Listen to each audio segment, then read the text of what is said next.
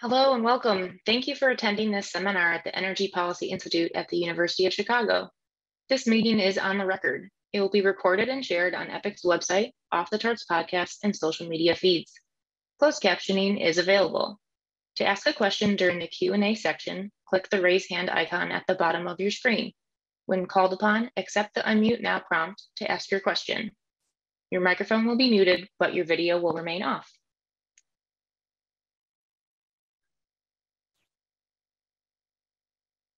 Good morning. I'm Lindsay Iversen, Deputy Director of the Energy Policy Institute at the University of Chicago, and Editorial Director of EPIC's new book, the U.S. Energy and Climate Roadmap.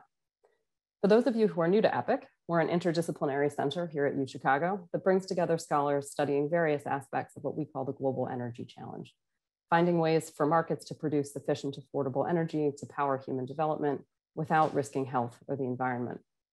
Part of our role as a center is to translate the data-driven work of EPIC faculty for policymakers, media, and the public, ensuring that energy and environmental policy is guided by the best available information. This year, we fulfilled that role in part by publishing a book.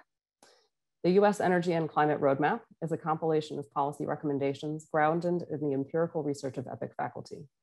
Its goal is simple: bring academia's best insights to bear on some of the most important issues of our time. It offers detailed, actionable ideas on policies that could make a difference across the economy, such as carbon pricing, as well as sector-specific recommendations on topics such as electricity transmission, which we'll be diving into today. This discussion really couldn't be better timed. From February's devastating cold snap in Texas to this week's heat wave in the Pacific Northwest, 2021 has demonstrated that a changing climate will test the grid in new and increasingly extreme ways. Adapting to the challenges of a changing climate while integrating zero carbon sources of energy into the grid, all while ensuring a reliable, stable energy supply, will be a Herculean task. We will hear from Steve Cicala, the author of the Roadmap chapter on the grid, and Richard Glick, the chairman of the Federal Energy Regulatory Commission, on all of this in a moment. But first, I'm delighted to introduce Congressman Sean Casten, who will be making a few remarks to set the stage for their discussion. Mr. Casten is a self-described climate nerd who's made energy and climate issues the centerpiece of his tenure in Congress. Formerly a clean energy entrepreneur, today he's a member of the Select Committee on the Climate Crisis and the House Science Committee, and the sponsor of legislation on climate risk disclosure, energy transmission infrastructure, and more. He also occasionally serves as your friendly neighborhood Twitter wonk, offering in-depth explainers on everything from LCOE, look it up, to the ins and outs of electric vehicle charging policy. Today, he'll be offering a few framing remarks on FERC and its role in the U.S. clean energy transition. Congressman Casten, it's a pleasure to welcome you back to EPIC. Thank you so much, Lindsay. And it is truly an honor to be here. And you're right, the timing really couldn't be better. Look, we cannot solve global warming without creating massive gains with a G for our economy. And I'm not blowing smoke when I say I think there are few people who understand that better than the folks at EPIC and Chairman Glick. The reason for those gains are threefold. Number one, any transition to a clean economy is a massive wealth transfer from energy producers to energy consumers. If we install solar panels, then we don't have to pay for fuel anymore. Ditto for geothermal or more efficient buildings or wind. If you put geothermal and heat pumps in your house and make your home more efficient and put solar panels on the roof and buy an electric vehicle, you will all of a sudden find yourself, for all practical purposes, not having any marginal cost of energy anymore. That creates a really interesting set of conditions and some really interesting challenges that have enjoyed chatting with Mr. Glick about. And I would point out that wealth transfer from producers to consumers is the fundamental political challenge of this transition. If you look at red states and blue states are basically where energy production happens, and blue states are where people live. That's the wealth transfer from producers to consumers. But that's piece one. Piece two, why this is such an economic gain, is because the sooner we stop and reverse global warming, the sooner we avoid all of the economic pain that is already coming our way that you alluded to at the start, Lindsay. And I don't know of anybody who has done a better job of trying to quantify that, both globally and locally, than EPIC. And thank you for what you're doing, and keep it going. And Michael Greenstone, I know we've been talking about how we might integrate some of the work you're doing into work we've been doing on the Financial Services Committee. And actually, as soon as this ends, I have to hop. We're having a hearing on two bills that I've introduced to ask our financial regulators to treat climate change as a systemic risk to our financial system, because understanding where this pain happens, understanding where this gain happens, means huge flows of wealth in our economy that are, stipulate that rising tides lift all boats, but tsunamis can drown folks.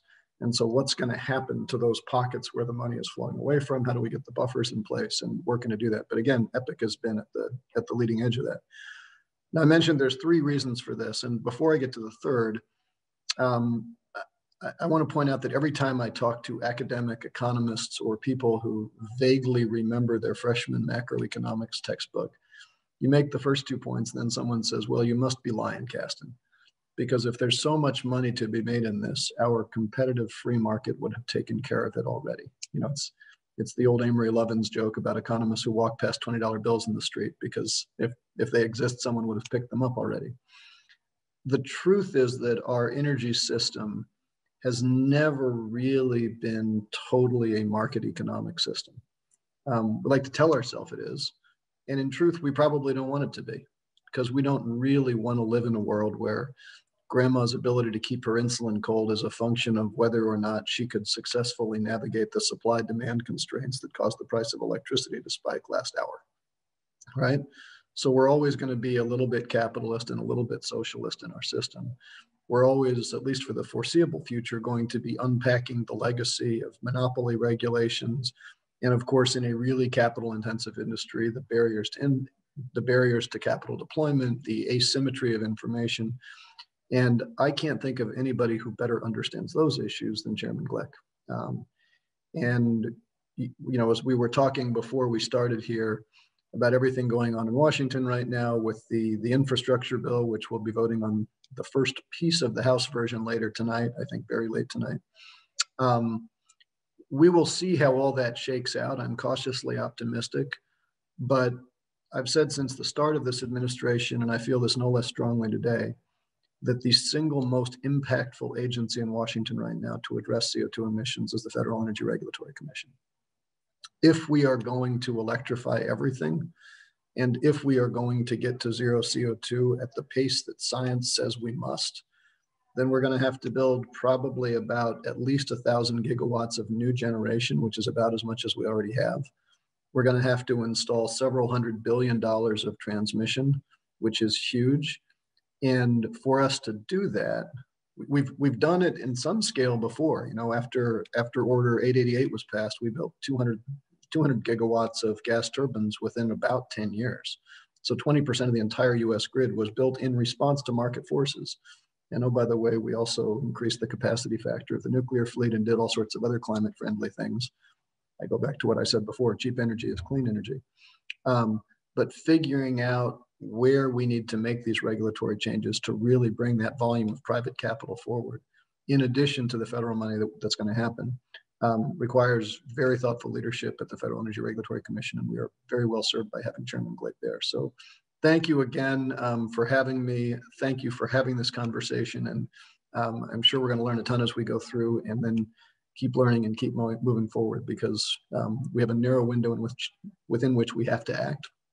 We got the horsepower, we've got the motive, we just have to act. Thank you so much.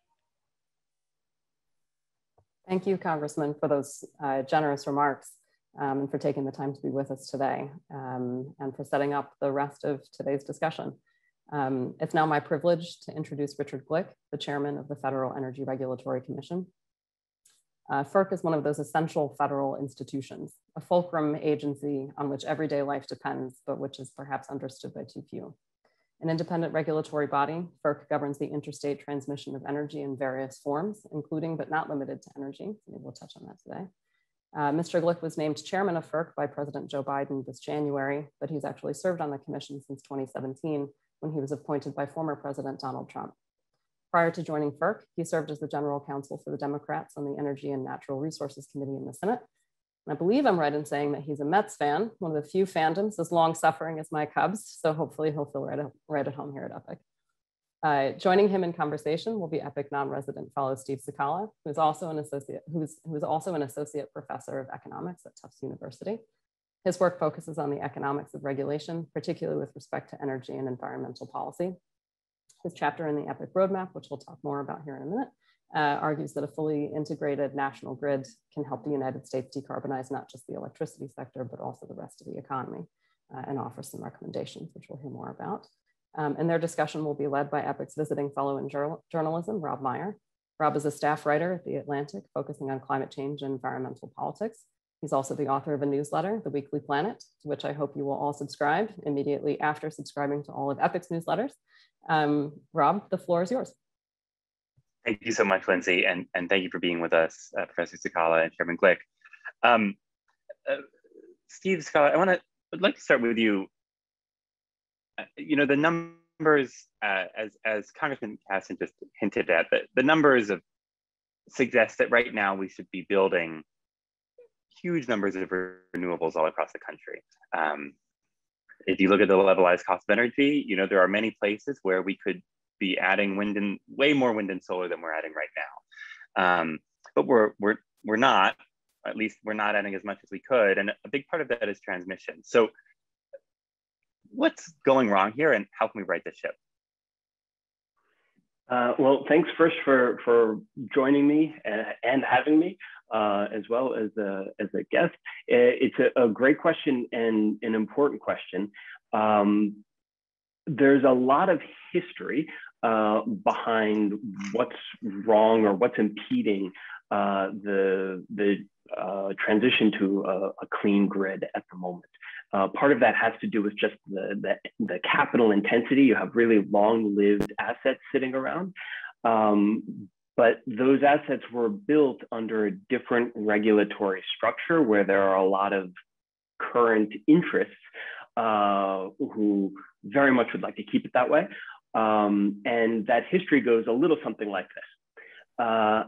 There used to be, and in many places still are, vertically integrated utilities that have well-defined service areas, and there are local monopolists in those areas. They built and owned the generation plants, the distribution system, and the transmission. And so we don't really have a grid so much as many different service areas that are connected for reliability, but not really for the mass transportation of energy. Instead, the mass transportation of energy for our electrical system is really largely based on our rail and pipeline system, because on a fossil grid, what happens is you pull the fuel out of the ground in a few select places. For example, a third of all coal in the United States comes from one county in Wyoming. Right? It's moved over a well-developed railroad system all across the country to where coal-fired power plants are that are close to the population centers and then burned close to where it's actually going to be used and sent over the transmission, those localized systems, and used nearby. That is quite different from what you need for a renewables grid to work, because generation has to occur in the exact moment that it's being consumed. And sometimes the wind is shining, or the sun is shining better in one place than another. The wind is blowing better in one place than another. And we also have just very different renewable resources across the country. And so you need to be able to move that power, instead of on a rail car and a pipeline, on a transmission line. We don't have the transmission lines to do that. So that's the short version. And how just give us quickly, how might we fix that? So one of the major roadblocks here is just institutionally how difficult it is to permit a transmission line. This is historically, the permitting process of this is at the state level, because there were state regulatory commissions that were regulating their local utilities. But now we're talking about an interstate issue. We're talking about moving wind from the center of the country across states that aren't necessarily going to use it to the population centers. And those states in the middle are saying, hold on, why would I permit this? It's not going to benefit my ratepayers. It's going to cut into the business of my local utilities who want to be the ones selling the power somewhere else. And so I have no interest in getting behind this, and actually will work very hard to keep it from happening. Right? And so you have a lot of local interests prohibiting you or preventing you from building those transmission links. Whereas if you could have just a single venue where someone interested in building a transmission line could go and say, I would like to connect point A in this state to point B, 500 miles away or 1,000 miles away even, that would streamline the process significantly, reduce the costs of building that transmission very significantly, and allow a lot of things that are really just currently not feasible. And just to fully tie it back, what's the venue that you propose in the chapter for that national permitting? I mean, I think a natural place for this is FERC, where Chairman Glick is leading the way. Currently, FERC is the venue that does these sorts of permitting issues for pipelines, for example. And we've built thousands and thousands of miles of pipelines because if someone wants to build a pipeline, they have customers on one end who are producing the oil, customer on the other end who wants to buy the oil. They come to FERC saying, here's a contract we have that these people would like to move this oil. That's enough evidence to say this is in the public interest, and FERC becomes the primary venue to take care of all of these permitting issues, right? That contrasts very strongly with the individual states and sometimes even counties of a transmission line having to deal with each of these individual hurdles and not having a centralized place where they could go to expedite all of these permits. Thank you. And now that we've tied it back to FERC, I'm pleased to bring this conversation, Chairman Rich Glick of FERC. Chairman Glick, could you give us your sense of why isn't transmission being built right now as much as it seems like it should be in your view? So first of all, I want to thank you. I want to thank EPIC for inviting me to participate today, and also Congressman Casten for his very kind words. He's always been very generous to FERC. There's very few members of Congress that actually pay attention to our commission, and we're glad to have him as a fan. I think there is transmission being built. We shouldn't neglect the fact that there are thousands of miles of transmission being built annually. But I think it's not being built to the scale, to the level that we certainly need it. I think as Professor Cicala suggested, we are going to need a massive amount of additional renewable generation, whether that be offshore wind or onshore solar, for instance. And they're most often the best resources we have are located in remote areas or places where people don't live, not as many people live. So we certainly need to build out the grid at a much more significant level than we do today. And I think there are several barriers. And Professor Cicala mentioned a second ago siting, which has certainly been a big barrier, and it is an issue. Some states don't necessarily have the incentive to approve a transmission line that's going to go through their state to send power from the state next to them to another state to their other side. And so I think that is certainly one of the issues. But there are other issues as well. For instance, transmission planning. How do we plan for transmission? And it's something that FERC does have jurisdiction over.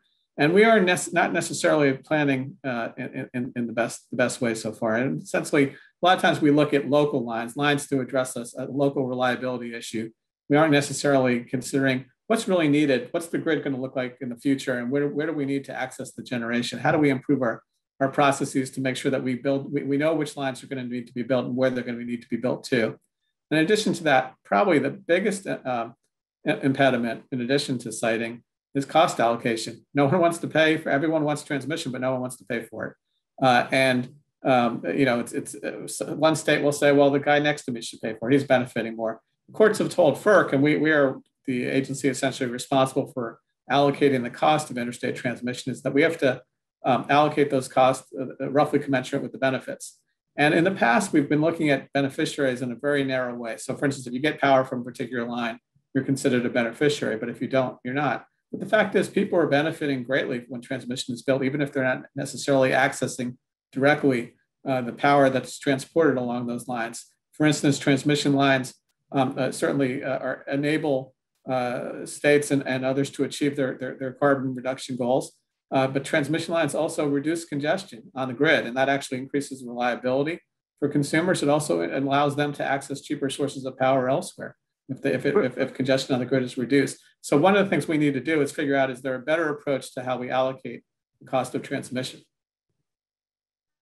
where are you seeing the cost allocation problems come up? Because I think one thing that Steve was talking about is that there are also places where transmission would be beneficial or profitable to generators or to participants in the grid system who simply cannot, get permitting or siting, cannot permit or site it right now. So where are you seeing the cost allocation issues come up?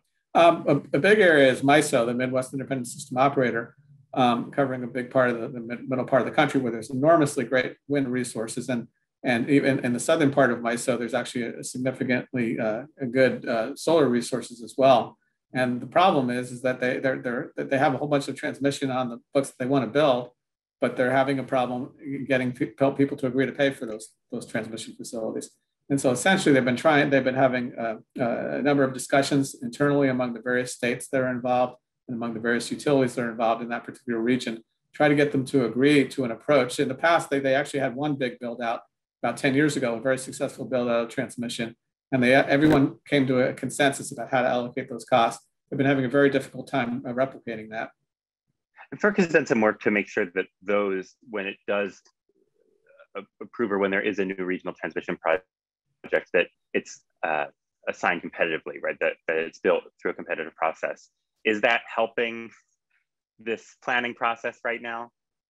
Well, it's been a little bit counterintuitive in the way that has worked out. Essentially, what FERC did in Order 1000, which was adopted probably about 10 years ago or so, is say that to the extent that transmission is planned to meet regional needs or planned in a way to address an economic benefit, then that particular transmission facility has to be competitively bid out. And presumably that would hopefully be good for consumers, competitively bid out. You have different people interested in building it. The problem is we also said that if you build a transmission for a local reliability need to address a local reliability need or a smaller need, then the local utility can still build that transmission without being subjected to competitive processes. And the problem with that is all of a sudden utilities said, well, let's build these smaller lines. We don't need these big long distance lines to access renewables. We have a lot of smaller problems we have to address.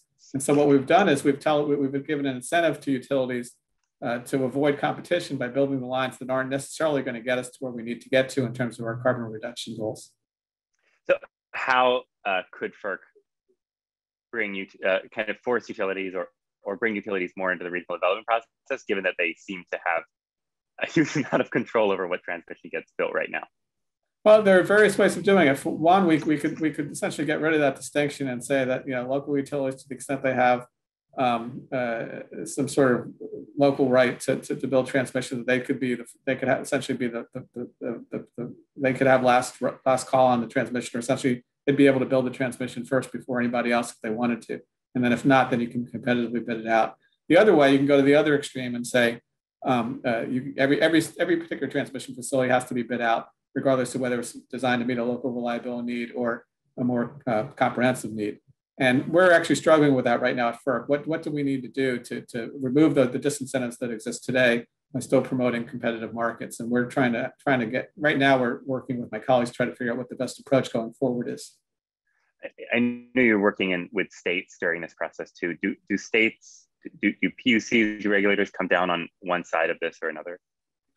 I think different states have different views of that, but we actually just announced a couple of weeks ago that we were forming a joint task force with the state utility commissions, the Association of State Utility Commissions, called NARA, and we're eagerly awaiting starting that process, which will hopefully start later this summer, early this fall. But I think that the idea there is that while we have certainly a lot of control over transmission as it relates to planning and cost allocations, as I mentioned earlier, the states have a significant role to play, whether it's regard to siting or even on cost allocation issues. They play a big role in how those costs are eventually allocated. So the thought process is that we sit down with the states and try to develop a common approach for some of these difficult issues moving forward, because it takes 10 years to build a transmission facility on a good day when we have very little impediments. And so we need to figure out, how do we accelerate the process? And I think the best way to do that is having the states and FERC work together on those issues. Is there a chance, when we're talking about, potentially giving utilities kind of first right of refusal on building transmission, that the utilities have already demonstrated that they're quite willing to kind of hold transmission hostage, or they're quite willing to use their full market power to influence the construction of transmission and what gets built and what doesn't. If we give them first right of refusal, does that then just kind of like cede the board to them since they've already asserted so much control? Like recognize that they've in fact taken this hostage successfully? Well, I think, in some ways, utilities have a renewed focus on building transmission, in large part because they're not making money on the generation side. For those that are still vertically integrated, the fact is the power prices aren't necessarily as high as they once were, and they're not projected to go up much, in large part because of the advent of some of the progress that's been made on some of these renewable energy technologies. And so I think they see transmission as a better deal, a better investment for them. So I think they want to make the investments. And from our perspective, we just want the investments to be made and the transmission to be built. We're not necessarily suggesting who should build.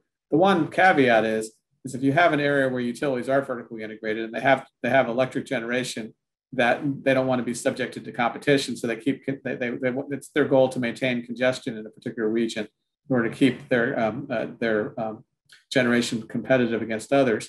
That would be a concern if you gave utilities that particular, if you gave them a bigger role in terms of building transmission.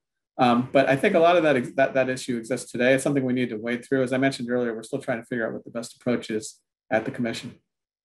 When might we hear the approach that you've gone with?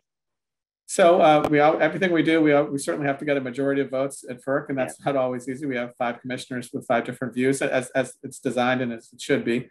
My great hope is that we will have an outline of an approach going forward, a pretty detailed outline from an approach going forward before the end of the summer. And then my great hope is that by the end of next year, we'll have a new, whether it be rulemaking in place or some sort of regulatory approach in place, providing some of these enhancements, especially on cost allocation and planning. To back up a little bit, one of Professor Cicala's comparisons is between the natural gas pipeline infrastructure, which all runs through FERC, and transmission, which is much more convoluted. As someone who's involved in both processes, what's the difference right now between, siting, approving, and building a natural gas pipeline versus the amount of work involved in building transmission? So I want to go back and say in 1938, Congress gave FERC's predecessor the authority to site interstate natural gas pipelines, but at the same time didn't obviously give us the authority over interstate electric transmission facilities. And so the way the law works is basically when someone proposes a pipeline, they come to FERC. We have to issue a certificate of public convenience and necessity, and if we do, they generally go ahead, build the pipeline, and start operating it. And states really have very little role to play except with regard to water quality certificates that they have to issue under a different law. But for the most part, FERC preempts the states, and FERC gives a thumbs up. Even if a state opposes the project, they can't do much about it. And in addition to that, pipelines actually get eminent domain authority once they get the certificate, and they're able to take private land, and as a result of a Supreme Court decision issued just yesterday, public land now, state-owned land as well. And so they pretty much have carte blanche once they receive a certificate to move forward and build the pipeline.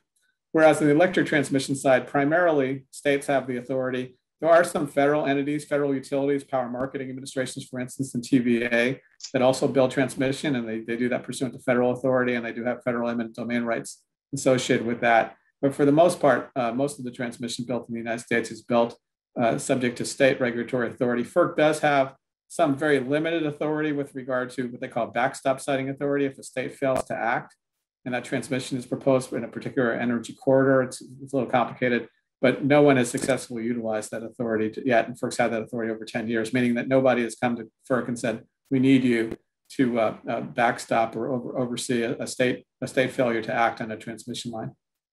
Do you think it would be easier if FERC had the same kind of authority for transmission as it does for natural gas pipelines?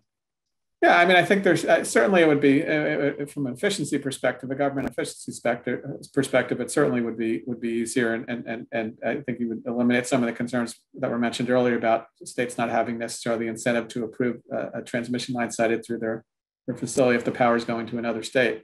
But I would caution, I think that's the FERC siting, the interstate natural gas pipeline siting process is very controversial. People are, there are a lot of people unhappy with the process. I've actually dissented on a number of our orders as well.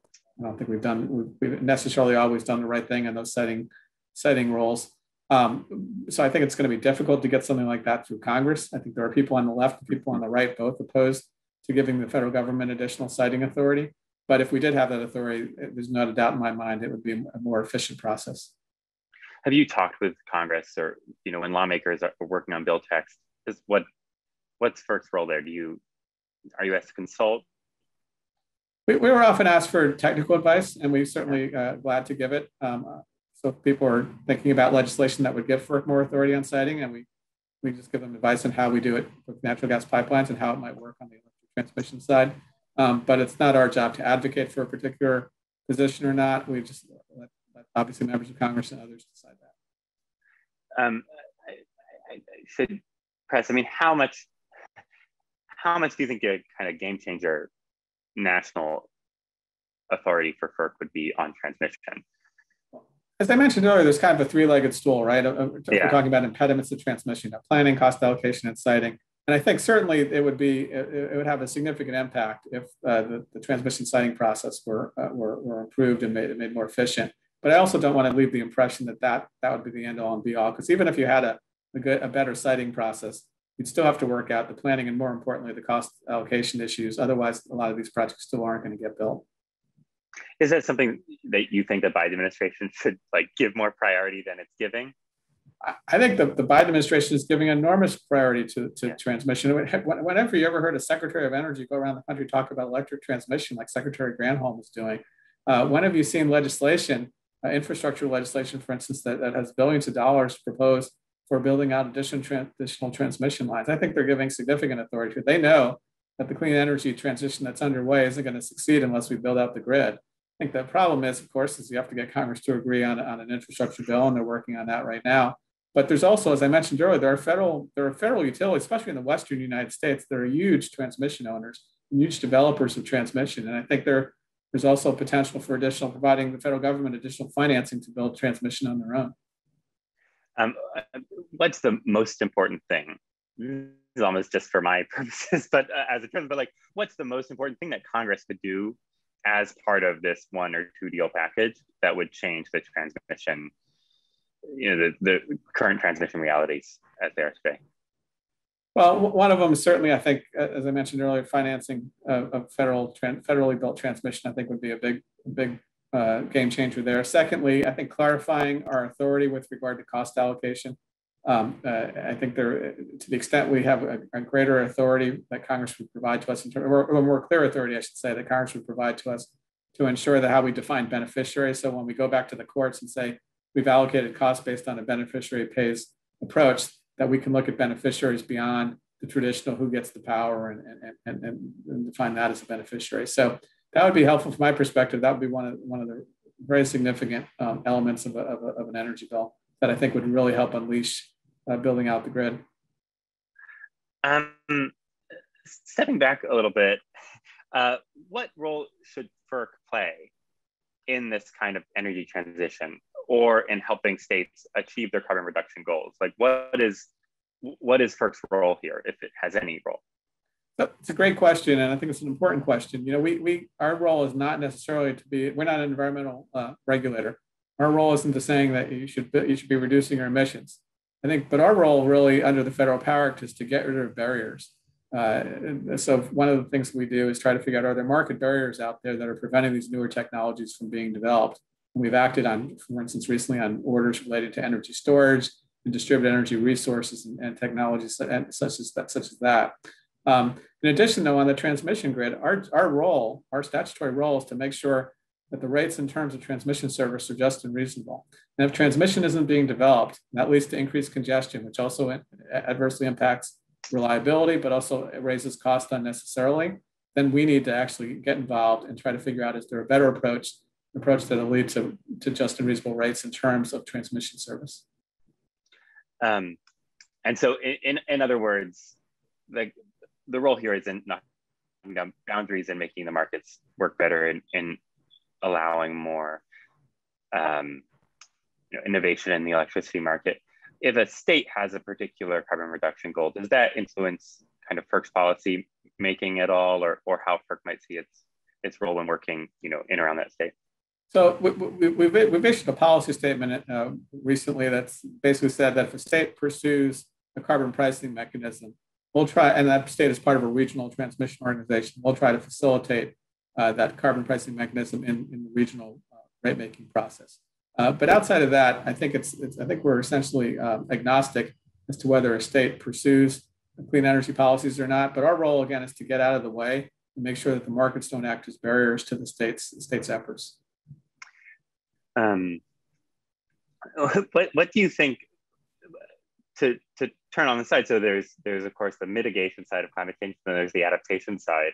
How is FERC thinking? There's been enormous challenges to the grid this year, of course, a number of them in ERCOT, which is not in jurisdiction, but how is FERC, how the other commissioners, are you thinking about FERC's role in sustaining the grid and adapting the grid to the kind of challenges it's going to face, as climate change progresses, kind of regardless of emissions pathways? So one of our other responsibilities is for the reliability of the bulk power system. So the big transmission lines, the big power plants around the country. We along with NERC, which is the North American Electric Reliability Corporation, are entrusted with ensuring the reliability of the grid. And so we obviously take the role very seriously. And we recently had a technical conference, which is our version of a congressional hearing or something, on the issue of grid reliability as it relates to extreme weather conditions. And, as you mentioned, last week, we saw it, actually earlier this week, we saw it in the Pacific Northwest. We saw it in California and Texas more recently. And then, of course, earlier this winter, Winter Storm Uri, and we saw what happened down in Texas and other parts of the country. And it's clear that the planning that utilities undergo with regard to reliability, some of the methodologies they use, some of the approaches they use need to be updated, because we're seeing weather conditions that used to happen once in 1,000 years now happen once every couple of years. And it's clear that that's going to be happening at an increasing level going into the future. So we're spending a lot of time thinking about how do we improve utilities' ability to prepare for extreme weather. One of them is certainly enhancing the transmission grid, as we talked about. And one example, you're exactly right, ERCOT in Texas, we don't have authority over ERCOT part of the grid, and that's, if they don't want us to have FERC authority out, that's their decision. But one of the things we need to do is facilitate greater interregional transmission development, because it might be really hot or really cold in one state, and a couple states to the east or to the west, they might not be suffering the same extreme weather at that particular time. So they might have extra power they could transport into Texas. The problem is Texas has cut themselves off, basically said because they don't want to be FERC jurisdictional, we're not going to be able to access power from other states. And we saw some of the ramifications of that. So we're taking a look at that. How can we improve the transmission grid, and especially as it relates to the capacity to transport power among different regions of the country? Do you think the challenges between, I think a lot of the conversation we were having earlier was about intra-regional, like within regions, power sharing with a MISO. Are the challenges for national, like interregional transmission, any different than the big ones that we were just talking about? Mostly no, except I would say that with regard to transmission planning, so FERC requires, pursuant to Order 1000, we require regions to have intra-regional transmission planning approaches. Some are better than others, and we're looking at ways we can improve that. We don't necessarily have a very good regime for planning between regions. So, for instance, if MISO and PJM if someone wants to build a transmission line connecting those two regions, or better connecting those two regions, MISO would have to determine that transmission line benefits them, and PJM would have to determine that transmission line benefits them, and then they both jointly have to determine that transmission line benefits both of them.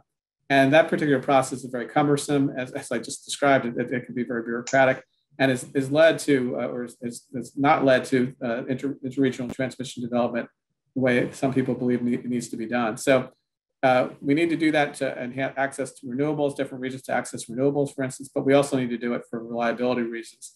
And so that's one of the things we'll be taking a look at as well. Given that, MISO has a collection of utilities, and then PJM has a collection of utilities, and then the utilities control this process. Like, is that, I know that building transmission in the first place is a lengthy process physically, but how likely are we to get significant transmission construction given just the number of different entities there, all of which, MISO and PJM a little different, but like all of which, or many of which have incentives to keep their kind of local systems congested or to not be part of a larger market? How realistic are we about, is it to kind of expect that this kind of interregional links might happen?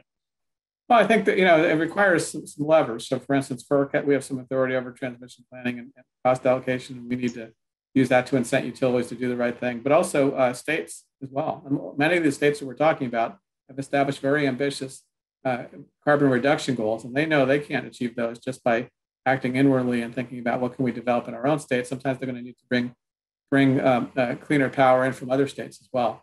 And so they need to put some pressure on the utilities as well. And then I think third, the customers. A lot of this is not necessarily some of it's being promoted by government, but a lot of it is the fact that the utility customers are demanding now that their utilities provide them cleaner resources. And it's not just individual customers, it's their big corporate energy consumers.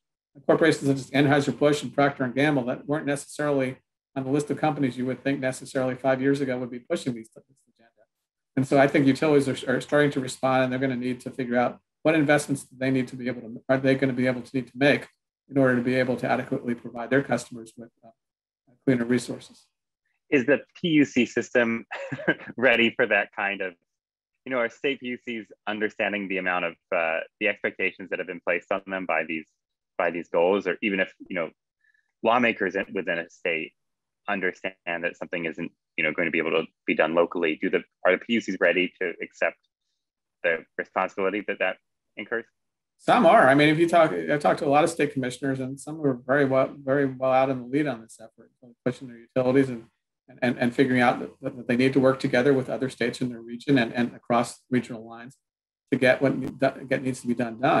I think that in a way, our system is a little bit anachronistic. We have 50 different utility commissions, and we have a federal commission, and meanwhile, these markets are regional, in some cases super regional, and so it's not necessarily maybe the most efficient approach, but it is the approach that we have.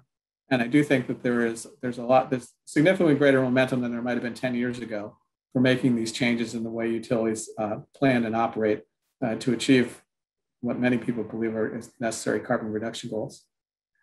What do you think, this is the last question that I want to bring Steve back in, but what do you think when you see discussions of climate policy or climate activists or even policy experts, what do they miss about the electricity system? What do you think is, I realize this carbon reduction isn't a goal of FERC's, but when you see discussion of building out the electricity system or of how the electricity system would be important for climate policy, what are folks missing? Well, I think some of it is our jurisdictional limitations, but some of it is that, I think we have, at the same time, we are trying to get the grid built out for a variety of reasons. We have other responsibilities. We have to make sure that, as I said earlier, that rates are just and reasonable, meaning that they're not too high, and that also that electric service is reliable. And so, for instance, I think I very much understand and personally support some of these goals to significantly decarbonize, but sometimes it takes a little bit of time because we have a lot of intermittent generation on the grid, and that's growing, whether it be wind or solar. And as mentioned earlier, when it gets cloudy or when the wind stops blowing, you have to have other generation out there. And it may be fossil generation in the short term, like fast-acting natural gas plants, for instance, that you're going to need in the short term. You can't just go from 0 to 100 without making the technological advances that you need to make. And I think some people, sometimes they don't necessarily understand that we have to keep the lights on at the same time we transition to our cleaner energy future. Steve, I see you shaking your head or just feeling frustrated at the number of different institutional actors here. What are you thinking as you hear this discussion? Do you have a question for Chairman Glick? Well, the chairman raised a number of really good points. When I was, I think, shaking my head the most was, a lot of times when we think about the challenge of confronting climate change, we often think of technological ones for how difficult it's going to be technologically. to make it even harder for regulatory reasons. That's just like an own goal. We're making it harder than it has to be, and it's just pure waste to do so. But actually, one thing that I did want to follow on the chairman's comments, because we don't talk about it very much, was this issue of cost allocation. It's a really important one. And a lot of times economists, when they talk about the pricing of goods, we generally want the price to reflect the marginal cost of producing a good. How much is it going to cost to produce one more unit? And you want the price to reflect that. So when people are making decisions of how much they're going to use, they're thinking about how much am I willing to pay for one more unit of goods. And when we're talking about transmission, we're generally talking about large fixed investments, that once you've made that investment, the marginal cost of using it is essentially zero. And so there are actually really strong economic reasons to take these costs of building transmission and not pay for them through electricity rates. You're actually distorting electricity consumption away from efficient levels when you insist on having electricity rates reflect the cost of building transmission. And so there are actually really good reasons to say use tax revenues to build transmission lines and take this cost allocation battle outside of sort of who's benefiting from it, and they're the ones who should pay, and instead treat this as this is a big lump of investment that we'll need to figure out how to pay for through the tax base, not necessarily through the usage of electricity. I think there's a lot of merit to your argument, Professor. I think you have to analogize it to the federal highway system, right? So we used federal tax dollars to build out the highway system, which is very similar to the electric transmission grid. Now we do have, in some cases, tolls, but for the most part, it's mostly funded by taxpayers because it benefits everybody. And I think the argument can be made the same as to the transmission grid. I will say that there are proposals out there to provide, for instance, a 30% investment tax credit for entities that build transmission to try to incentivize them to build more transmission. And as I mentioned earlier, there are also opportunities in some parts of the country for federal utilities to use federal taxpayer money to build out the transmission grid. But it makes a lot of sense to me. It just would require a significant change in the way we regulate the electric grid. Yeah, just one more follow-on for that.